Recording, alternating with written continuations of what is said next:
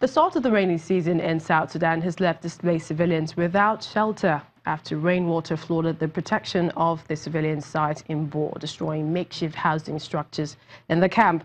Those affected already live in difficult conditions after fleeing violence in the country. South Sudan plunged into civil war in December 2013, barely 2 years after independence from Sudan.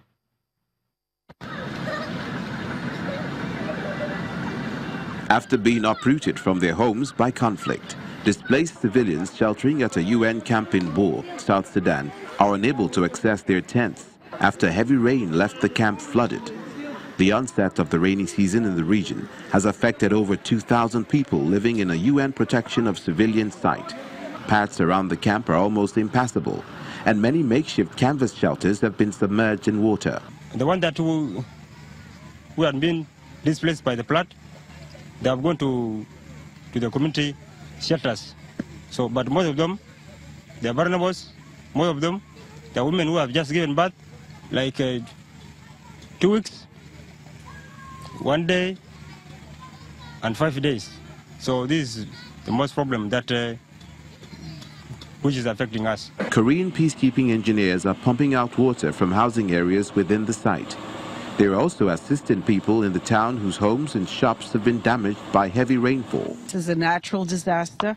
We're very concerned about the health and safety of the population. We're very concerned about the possibilities of waterborne diseases and those types of diseases spreading. So where we can support the people, we will support them.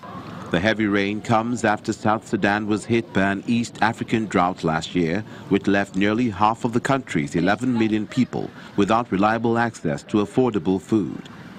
The flooding has sparked fears over spread of waterborne diseases and has affected the ability of families to support themselves. When it floods, it becomes more devastating, especially the economic, the social, and the environmental consequences that comes with it.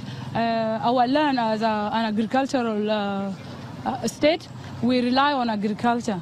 And if it floods before the farmers cultivate, then it means that there's no food for us. With the rainy season only just starting, more flooding is expected in parts of the country. The government and the United Nations says South Sudan already needs $1.7 billion in aid this year to help 6 million people cope with the effects of war, hunger, and economic decline.